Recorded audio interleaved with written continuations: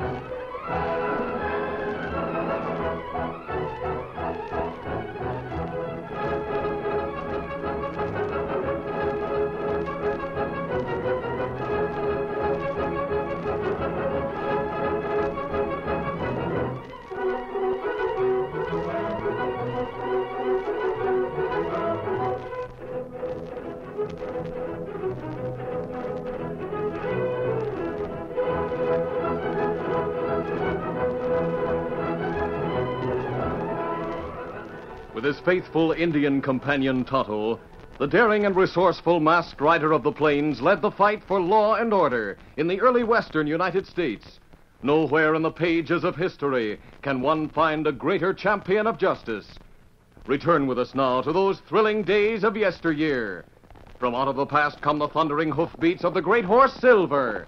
The Lone Ranger rides again. Come on, Silver. Let's go, big fellow. Hi-yo, Silver! Hi!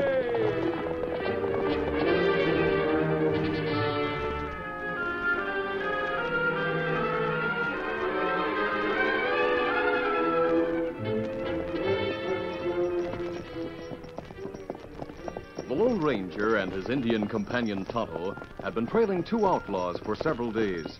As they reached the outskirts of the town of Grey Rock, they pulled to a halt in a clump of trees. Oh, Silver, now, old pal. Have to find a place to pitch camp for the night, Tonto. We need rest, and so do the horses. Well, that's right. Hanson, another outlaw, come a long way, Kimasabi. Yes, Greg Hanson, the man with him, were the only two who escaped when the Hanson gang was caught near Pecos. I'm determined to get them, Tonto. They're both wanted for murder. Well, me go into town, get supplies. Then we go find place to camp. All right, easy, big fella. I'll wait here until you come back, Tonto. May not be long. Get him up, Scout.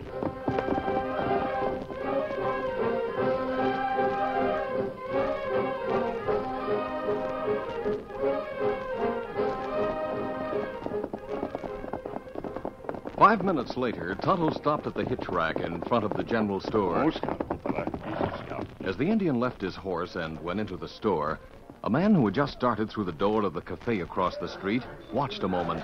What the? Then turned and re-entered the cafe hurriedly and approached Greg Hanson, who sat at a table in the rear. What's the matter, Jake? You look upset. Keep your voice down, Greg. Hey, listen. Remember that Indian who was riding with the masked hombre when the gang's hideout was raided? Yeah. What about him? He's here in Grey Rock. Here? Are you sure? Yeah. I just saw him go in the store across the street. His paint horse is at the hitch rack over there. That means the masked man is here, too, then. They must have trailed us. Yeah, that's right. The Indian came in from the west side of town. It's a good thing our horses are hitched out back.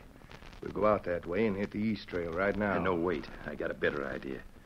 You go to the hideout shack while I follow that Indian and see where he goes after he leaves the store. Then I'll come and tell you. He won't be expecting one of us to trail him. That is a good idea.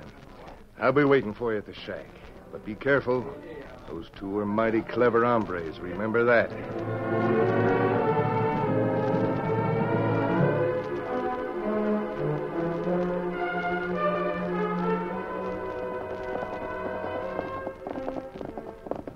It was more than an hour later when Jake arrived at the hideout shack in the hills on the east side of town. Oh, there. Oh, steady.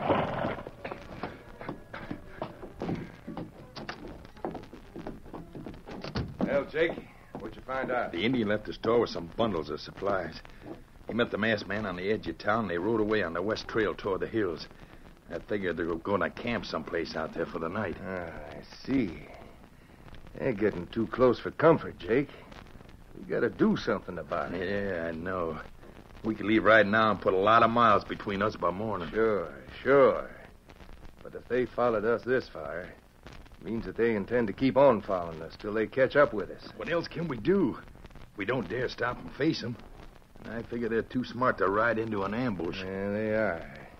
But I have a better idea than trying to ambush them. Yeah, what is it? Look, I happen to know a half-breed in an Indian village near here. If I promise him a lot of firewater, he'll get us a white horse and a paint. And he'll fix you up like an Indian. Then what? I'll shave my beard and wear a black mask, see? I'll ride the white horse, you ride the paint. Ride him where, Greg?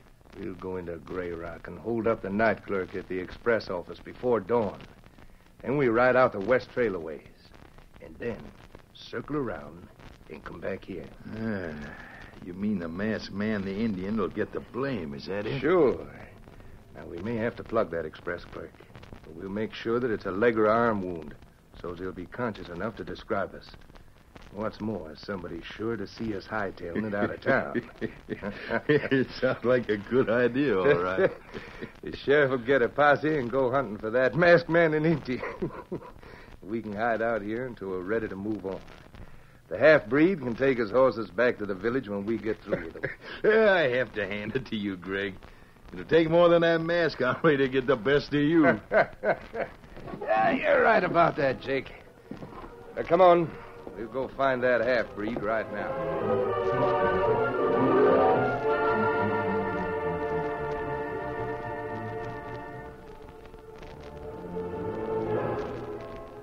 It was several hours later and well past midnight when the sheriff and one of his deputies were lounging in the sheriff's office over a deck of cards. Here you are, Hank. Let's see you top that one. I'm out at that, Sheriff. There's my play, an ace. Oh, great day. You beat me. Well, I guess we better call it quits, Hank. Yep. You're the one supposed to be on guard here tonight. You talked me out of a good night's rest. Hey, did you hear that? Yeah, come from the street. Well, come on. There's a few men running towards the express office. Get your gun handy. Look, a couple of hombres riding from the back of the express office toward the west trail. Let them have some lead. Hey, Sheriff, somebody must have tried to rob the express office. Yeah? 2 hombres. One was on a white horse, the other on a paint. I saw him ride around the side of the building. Well, let's get inside, Hank. Come on. Yeah. Sheriff, 2 hombres. They robbed the safe. Shot me in the arm. What they look like? One was tall, wore a black mask. The other was an Indian. Hank, get him to the docks. All right. I'll get a posse together right away, and we'll go out the west trail after those 2 outlaws. Come on, men.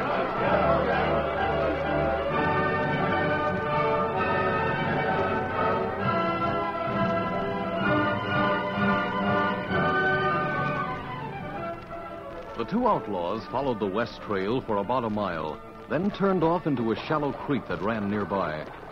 They rode along in the creek for some distance until they came to a place where the banks were rocky enough so that they could leave the water without showing tracks.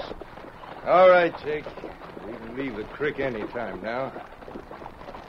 Here, right here where the banks are rocky. Come on. Up there. We ride up through the canyon where our tracks won't show much. Then we circle around and head east for the shack. But the posse will see where we went into the creek. Sure. They won't see where we came out. Rather than waste time, they'll hunt the hills here west of town. Maybe they'll come on to the masked man in Indian somewhere. After that, we won't have to worry anymore. I guess the masked man and the Indian will be the ones to worry then, huh? Yes. They sure will. Well, let's get a move on. Get up. Come on, boy.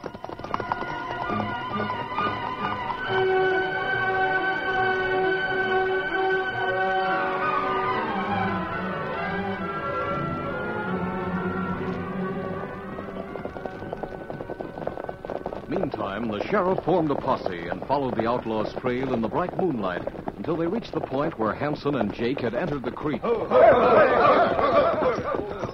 they went into the creek right here. Yeah, that's right. Yeah, now what do we do? They couldn't have doubled back, Sheriff. That's right. The creek runs too close to the trail. Yeah, we would have seen them. I guess they're still heading west. That's right, I guess they are. Well, we'll go along the creek and see if we can find the tracks they left when they come out of it. All right, Sheriff. Let's get going. Get it. Get up. Get it.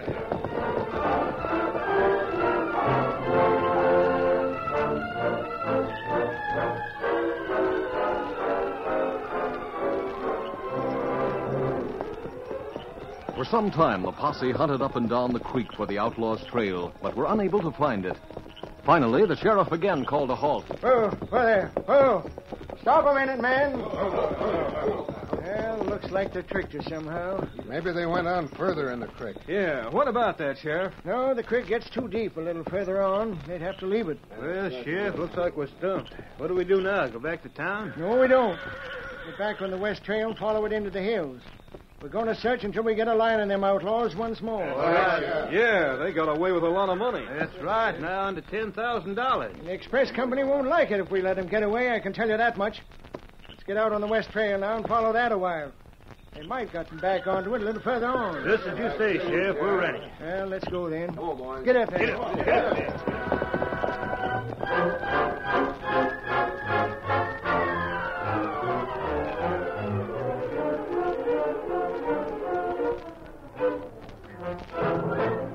It was almost dawn. The Lone Ranger and Tonto were sleeping peacefully when the great horse Silver aroused them with a whinny of warning. Something has startled Silver. Tonto. Me awake, Kimasabi.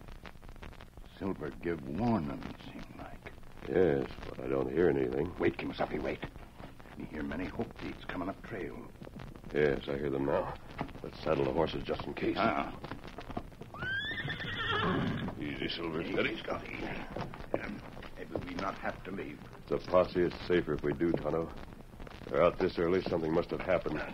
They wouldn't be in a mood for explanations. Got this cinch over here. Cinch strap up. There. Scout ready. Me not able to see horsemen yet. Them not come round bend and trail. They'll be within sight shortly. Maybe them not see us over here. Maybe them go on past. In that case, we won't have to leave. We'll wait a few minutes and see.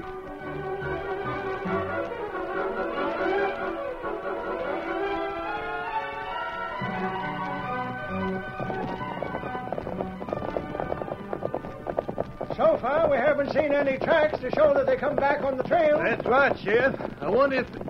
Hey, look, over there in that clearing to the left. What do you see over there? I don't see anything. Two horses, looks like. One of them's white. Great day, you're right. Look, I can make out two hombres near them. That must be them. Let's get over there and find out. Come on, get up. Get up.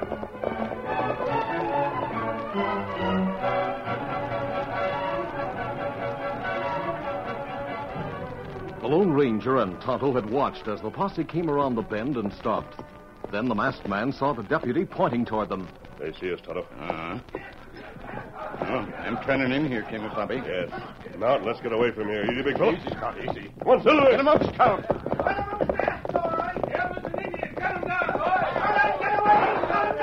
Head for that arroyo, Tonto. Quick. Come on, Silver. Get him up, Scout.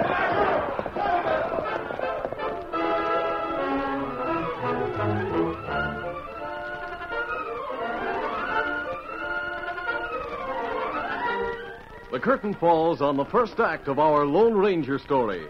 Before the next exciting scenes, please permit us to pause for just a few moments.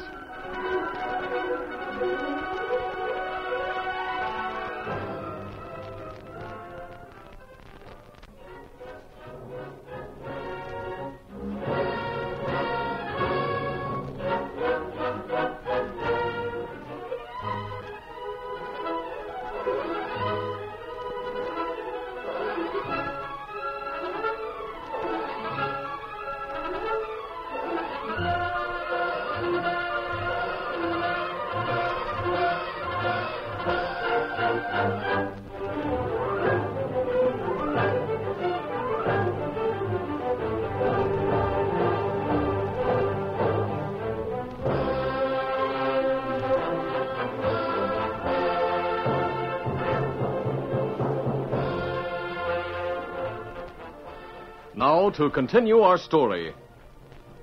Not wanting to explain his mask to the posse, the Lone Ranger and Tonto left the camp hurriedly when the sheriff and the posse started into the camp.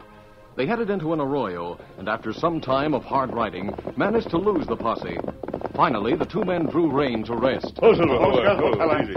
Oh, fella. From the way that posse came in after us, Tonto, it struck me that we're the ones they were hunting. Isn't that right, Kimasabi? Me not savvy. Neither do I, but I intend to find out. How you find out? We go back in those trees and stop there. I'll disguise myself as a cowhand and go into town and see what news I can get. Oh, you be careful. Them maybe no Silver if them see him. I'll use some mud to disguise Silver, too. And I'll leave him in hiding on the edge of town. You can wait for me out here. All right, let's go. Come on, Silver. Get him up, Scout.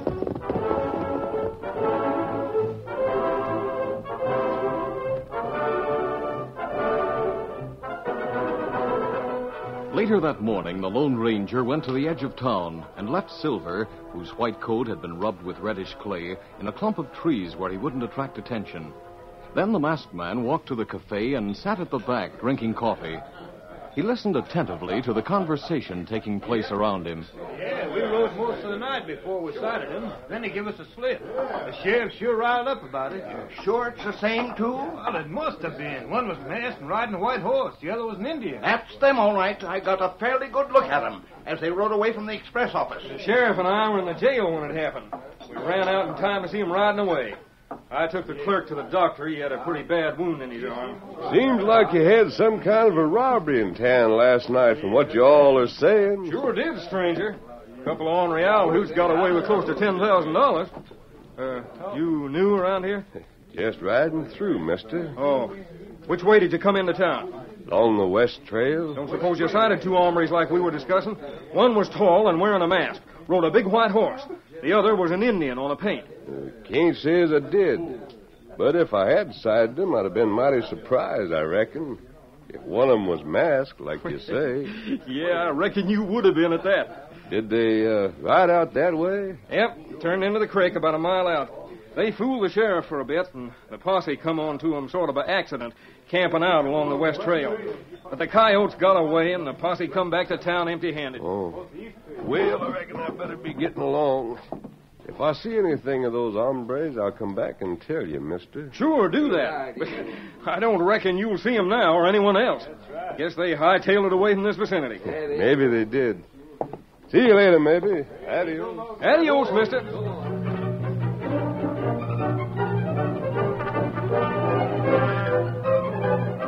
The Lone Ranger, in his disguise as a cowpoke, casually walked from the cafe to the place where he had left Silver. He mounted and rode back to the camp where Tonto was waiting. Oh, Silver, boy, easy. Steady, big fellow. You hear anything in town, Kimasabi? Yes, Tonto, I did. Two men posing as you and me robbed the express office last night. That's why posse chase us. You think maybe Hanson, another feller, ones who rob express office? I feel sure of it. They must have found out we were trailing them and resorted to trickery to get us in trouble. It's not good law think we rob express office. That's right. Means we'll have to find Hanson and get him to admit the trick he pulled. How we find outlaw? Well, I learned they came out the west trail a bit and rode along in the creek to throw off the posse. Maybe if we hunt along the creek banks, we can find out where Hanson and the other outlaw left the creek. Then we could trail them from there. I'll put my mask on now and we'll get going. Me ready. Easy, Silver. Come on, Silver. Get him up, Scout.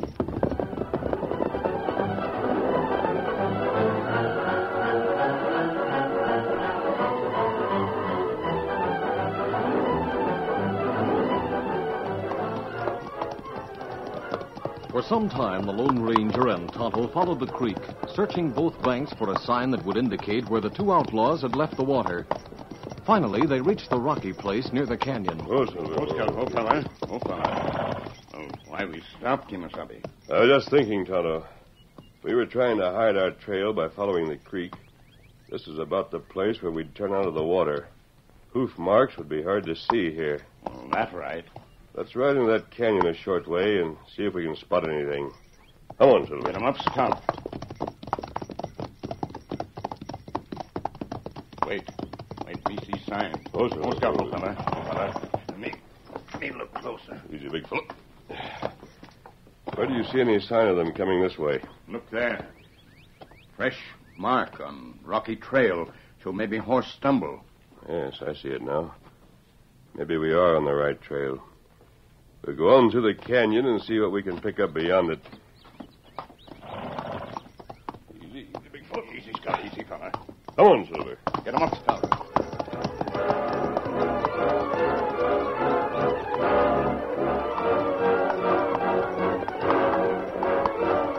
Riding through the short canyon, the Lone Ranger and Tonto found that the rocky trail ended, and once more they were on a dirt trail. Now we're sure they came this way, Tonto. The tracks show plainly. That's right. And turn eastward, look like. Circle round town. Yes. They did a clever job of throwing off the posse. Let's hope they stop at some hideout, so that we'll have a chance to catch up with them. Come on, Silver. Come up, Scout.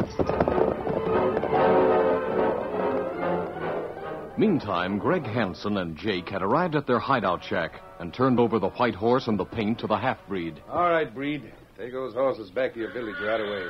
You say you give 'em Breed plenty firewater. Yeah. Come on back later and we'll give it to you. Me come back. Good. Now get on your Mustang and take those horses away from here like I said. But me be back. Get out. How you going to get any whiskey to give that half-breed, Greg? Won't be safe for us to go to town now. By the time he gets back here, we'll be gone. Come on, let's go inside.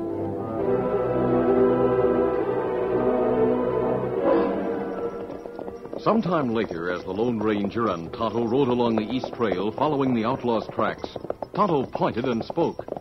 Look, Kemosabe. What? Indian come along branch trail yonder. Him leading 2 horses. Yes, a white horse and a paint. That right? That's interesting. We'll stop him. Come on, Silver. Get him up, Scout. When the masked man and the Indian reached the intersection of the 2 trails, they drew rein and unholstered their guns. Oh, Silver. Oh, fella. Breed looked up as he approached, and with a startled look on his face, started to swing off the trail. Stop where you are and reach. Oh. Now, me stop. You not shoot. We'll question him, Tonto. Come on, Silver. Get him up, Scout. Oh, Silver. Oh, fella. Where did you get those horses? Me get horse from Indian village. Me not steal 'em. Easy to see they've been ridden hard recently. Who rode them? Indians ride 'em. Don't lie. Who rode those horses this morning? Speak up, or I'll... You not shoot, me tell. Me get horses for 2 paleface who stay in shack back in Hollow. Them promise me plenty firewater. They say, come back, get firewater by and by. Them 2 men who make up to look like us, Kemosabe. Yes, there's no doubt about it. Get off that Mustang, Breed, and hurry. Dismount and tie him up with your lariat, Tonto. Me tie him up. As soon as you get him tied, we'll leave him with the white horse and the paint in that clump of trees to the left. Why do we do that? Him tied now. We'll leave Scout there, too, Tonto. You can take Breed's Mustang and ride to the sheriff's office in town. They won't be suspicious of you without a paint horse. Well, why me go there? And what me say? I'll give you a note and a silver bullet. Bring the sheriff and his men here where they can see those horses. I'll go ahead and keep watch on the shack until they get there. Me do it. I have a piece of paper in my saddlebag. I'll get the note ready. You can get to town and make it fast.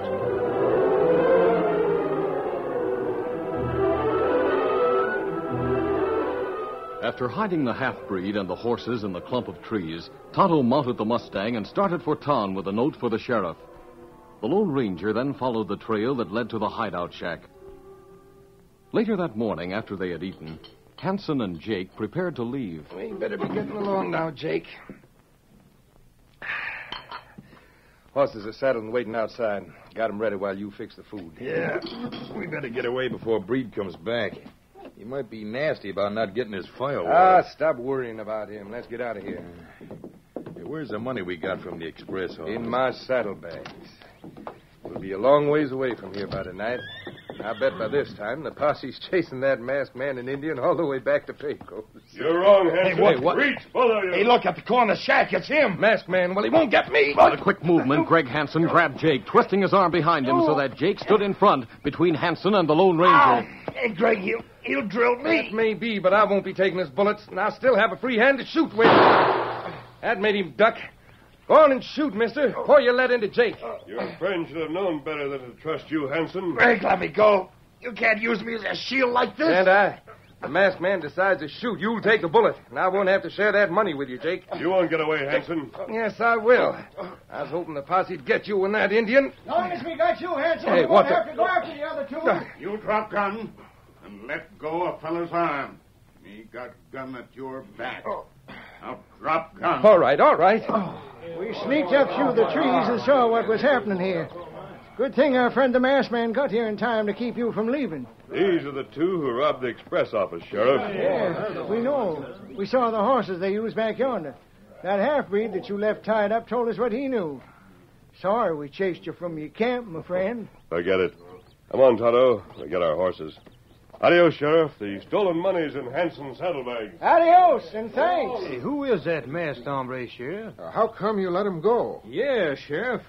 You didn't tell us what this is all about. Well, I reckon that masked man and his Indian friend were trailing Hanson and this fella.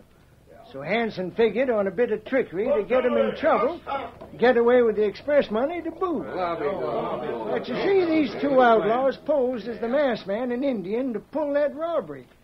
But Hanson ought to know he couldn't trick the Lone Ranger, get away with it. No, sir. Well, the range go.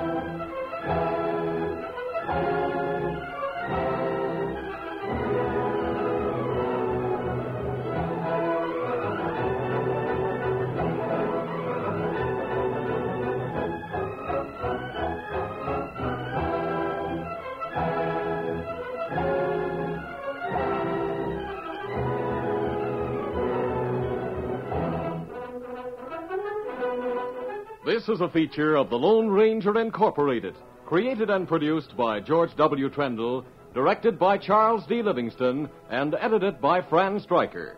The part of the Lone Ranger is played by Brace Beamer.